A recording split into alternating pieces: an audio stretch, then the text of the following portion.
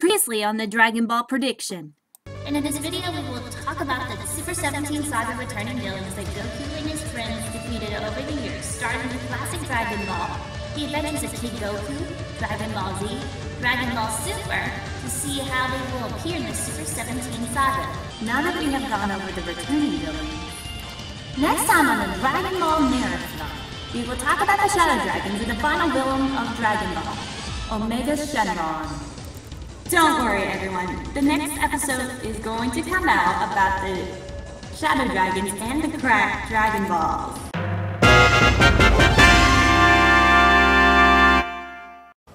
Don't forget to subscribe! And then it continues. Also, when Gabe is listening to Felicia Angeli's Supreme Kai of Time in Dragon Ball Xenoverse 2, she has the perfect range to do Elise compared to Amber Cotton, so either Felicia or Jade Saxton will voice Elise. Also, I mispronounced Gohan again. Oh, god damn it, Nappa! I did it again! Shit, I screwed up! Anyway, let's continue.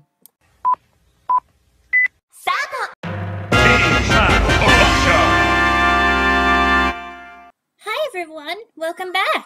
My name is Natalie the Lifelight, and this is my partner, Pikachu. Pikachu! And this is part 4.5 of Dragon Ball GT HD Remastered Blu-ray prediction for Funimation and TOEI. In this video, we will all talk about the cracked Dragon Balls and the wishes they made that spawned the Shadow Dragons. And we will not talk about the Shadow Dragons yet, only the Earth Dragon Balls and why they were cracked, and which Shenron spawned on what year of the Dragon Ball age. The cracked Dragon Balls and the wishes that spawned the Shadow Dragons. There's a lot of explanation on why there are cracked Dragon Balls. In this picture, we see why we have a cracked Dragon Ball there. In Dragon Ball GT, when they have accumulated too much minus energy, the Earth Dragon Balls become the cracked Dragon Balls, dark blue in color but with black stars. Instead of Shenron, they will summon Black Smoke Shenron, who will not grant wishes but rather unleash the 7 Shadow Dragons. We will also explain the history behind the Earth Dragon Ball. The Earth Dragon Balls are about 7.5 centimeters, approximately 3 inches in diameter, and they summon a dragon named Shenron. They were created by Kami, and later recreated by Dende. Shenron can grant a wish within its powers as long as it does not create love, repeat a wish he previously granted, surpasses its creator's power, and meets a few more restrictions. Legitimate wishes include eternal youth, immortality, bringing back a scorched forest, or even an annihilated planet. One of the most common wishes is bringing a dead person back to life, although there are several limitations on that as well. For starters, as Romeo stated earlier, the dragon will not grant the same wish more than once, which has the net result of ensuring that nobody can be wished back to life more than once. And also, they cannot revive a person who has died in natural causes. Although Earth's Dragon Balls can revive multiple dead people at once when multiple people are revived, only those who have been dead for 1 year or less can be revived. And this is often misunderstood by fans to mean that only those who have been dead for less than a year can be revived. But that is never explicitly stated in the series. And all Kami ever says is that only wishes to revive multiple people are limited to 1 year time frames. Indeed, the misconception is finally put to rest in the Golden Frieza saga, when Frieza was restored to life with the Earth's Dragon Balls, despite Frieza being unquestionably dead longer than a year. It is unknown that this resurrection is still in place after Dende upgraded Shenron. In addition, when one is wished back to life, they awaken in a place where they were killed, such as the case with Bora, essentially reuniting the body with the soul. If one's body has been completely vaporized, they would come back in the last state they were alive, as it was noticed by Mecha Frieza, who was revived in pieces as the last time he was alive after future Trunks had cut him into pieces. However, Frieza continued to live due to his ability to survive horrific injuries before finishing him off. It was also shown by Frieza's condition of the revived person depends on the person being revived, as Frieza was revived in pieces due to him being able to live, despite his entire body being cut up. If a person has been allowed to keep their body in other worlds, as with Goku, then the person would be revived in Otherworld, which causes their halo to disappear, forcing them to return to the living world on their own. And however, this apparently only applies to noble souls like Goku, as evil souls like Mecha Frieza, who kept his body in Earth's hell, was revived on Earth in pieces. Though it is possible that Dende's alternations to the Dragon Balls, how resurrection functions, or Frieza being revived on Earth instead of Earth's hell, was due to Shenron's interpretation of Sorbet's wish, as Sorbet wanted to restore Frieza to life, so he could restore Frieza's body using the Frieza Force's more advanced medical technology. Another restriction is that it cannot kill enemies that exceed the creator's power, and this is often misunderstood by fans to be a ban on killing villains generally, but that is not explicitly stated, and all Shenron states is that he cannot kill someone who exceeds the power of his creator. As such, this dialogue opens with the possibility for weaker villains such as Emperor Pilaf or Mercenary Tao to be killed off with a wish to the Dragon Balls.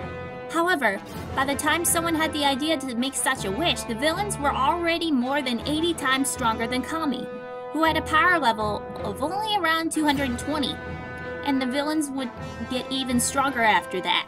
And it should also be noted that such a wish would be unnecessary anyway, as any villain Shenron could kill would also be within the creator of his power, and thus Kami or Dende could easily deal with the villains themselves or seek the aid of Earth's fighters that are stronger than, like Goku, Gohan, and Piccolo, who are all far stronger than either Kame or Dende. This would have been easily true, and been true in Kami's time, as Kami is experienced martial artist and the Dragon Balls could only grant one wish, which would be far more useful in undoing the damage caused by said villains, who could be easily dealt by the heroes, Kami included. It should be noted that Dende takes on a more supportive role and tends to leave the fighting to the Z-Fighters, who would be unlikely to use the Dragon Balls to deal with villains that they would easily deal themselves, especially Goku and Vegeta's innate Saiyan love for battle, while others like Piccolo and Gohan would probably recognize the danger of over-relying on the Dragon Balls to kill villains they could easily handle on their own. And additionally, the said villains could simply acquire the Dragon Balls themselves to prevent them being used against them, and or use the Earth's Dragon Balls to acquire immortality, as Garlic Jr. did. The Eternal Dragon will grant the first wish uttered after it was called, by whomever is present. However, during the episode Eternal Dragon Resurrected, a notable exception to this rule was displayed. The dragon has discretion to change a wish at the last minute, provided the original wisher consents to the change. First, Bulma asked the dragon to revive all of their friends who were killed by Piccolo. Oolong then clarified that the friends he wanted to revive were Krillin, Master Roshi, and Chaozu. Shenron was about to grant this wish, but at the last minute, Yamcha interjected and requested that all of Piccolo's victims, not just their friends, be revived as well. And Shenron read the faces of Bulma and Oolong, realizing that they liked this change, and agreed to make the change. The Dragon Balls were rendered inert 3 times. The first time was after King Piccolo murdered Shenron, shortly after the latter granted him his wish, and was subsequently revived by Kami after Goku proved to him that there were still some good people in the world. And the second time was after Kami ended up indirectly killed by Nappa when Piccolo took Nappa's attack meant for Gohan, although they were restored upon Kami's revival. And they were then rendered inert for a final time when Piccolo and Kami decided to reunite due to Cell's grave threat to the world. Goku and the other Z-Fighters initially did not consider restoring the Dragon Balls, but after Cell wiped out the entirety of the Royal Armed Forces when they were attempting to attack Cell during the 10-day wait before the Cell Games, Goku decided to find a means to restore the Dragon Balls, even if Kami could not defuse from Piccolo. When Dende became the Earth's guardian, he modified the burnt-out Dragon Balls created by Kami, giving Shenron the power to grant 3 wishes. He simply chose modifying Kami's Dragon Balls over creating a new set because the time it would take to create a new set from scratch was far too long, especially given the imminent threat of Cell. And in addition to this, Dende's dragon can grant 1 wish and then have the other wishes saved for a later time. And it was shown in the Buu saga, when 1 wish was made to revive all of those killed by Majin Vegeta, and then Goku asked Shenron to save those following wishes, and therefore, only 4 or so months after Kid Buu's defeat, another wish was made to erase the Earthlings' memories of Buu. And one obstacle that Dende could not overcome for the new set of balls is that a person cannot be revived more than once. And however, in Dragon Ball GT, Shenron is able to revive Krillin, who had been previously revived by Shenron, indicating that this limitation has been removed, or it was due to the special nature of the wish itself, which was granted by Shenron as a final wish after the defeat of the Shadow Dragons. Like the Namekian Dragon Balls, the summoner must utter a set of words. In Dragon Ball Z, these words were, "Eternal Dragon, by your name, I summon you for Shenron!" In Dragon Ball GT, right before the Shadow Dragon saga, the words have changed to, "Arise, Shenron!" However, it is unclear whether Dragon Balls can revive artificial life or not. While Android 17 was revived during the Cell Game saga, he started out as a human and was made into an android by Dr. Gero. Android 16, who was killed by Cell, was not seen again in the series, and even after the wish was made to revive all of Cell's victims. However, in Dragon Ball FighterZ, it is implied that Shenron was apparently unable to revive Android 16, who was revived by Android 21 by uploading the original 16's memories into a new body. As his memory apparently survived the destruction of his original body, Shenron may have been able to revive Android 16 as his mind had survived the destruction of his original body. Thus, he was technically still alive due to his nature as a mechanical-type android, which presumably allows him to survive the destruction of his body as long as his original memories remain intact to allow them to be uploaded into a new body. And presumably, this would have also been prevented his revival by Shenron in the main series as well. As it was first mentioned by Old Kai in Dragon Ball Z, whenever a wish is made using the Dragon Balls, an equal amount of negative energy is created alongside the beneficial wish-granting energy. And to prevent this energy from causing problems, the Dragon Balls absorb this dark energy. The dark energy is stored in the Dragon Balls, disperses for only after 100 years, and the Dragon Balls can only store a limited amount of it. After being used to make a wish, the Dragon Balls scatter across the planet, giving them time to dispel the dark energy harmlessly. And unfortunately, this countermeasure was proven near useless when Bulma invented the Dragon Radar, allowing the Z Fighters to easily find the Dragon Balls and summon Shenron many times. And eventually, during Dragon Ball GT, all 7 Dragon Balls were filled to full capacity, causing them to crack. When these damaged Dragon Balls were used to summon Shenron to restore the Earth after Goku's battle with Super 17, the Dragon Balls released years' worth of dark energy instead, which manifested into an evil black smoke Shenron, who in turn swallowed the Dragon Balls and split into 7 Shadow Dragons. And despite the fact that the 7 Shadow Dragons were all created by individual wishes, not every wish made a spawn Shadow Dragon. And for example, none of the wishes made after the Cell games to revive Cell's victims and remove the bombs from the androids spawned a Shadow Dragon. And it is unknown what became of the negative energy of those wishes. And presumably the Namekian Dragon Balls and the Super Dragon Balls are capable of storing large amounts of negative energy generated by wishes, due to them being larger than the Earth's Dragon Balls.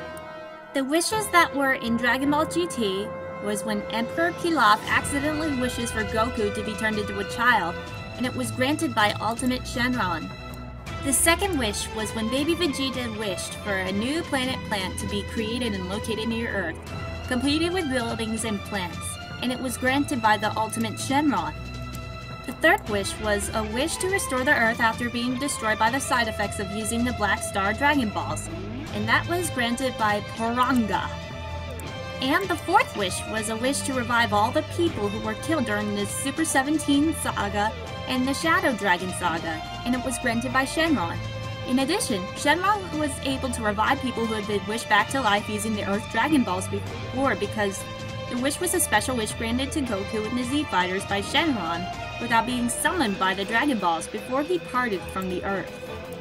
Now we have gone over the cracked Dragon Balls.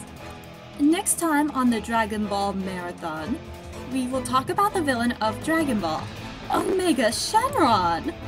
Don't worry everyone, episode 5 will come later about Omega.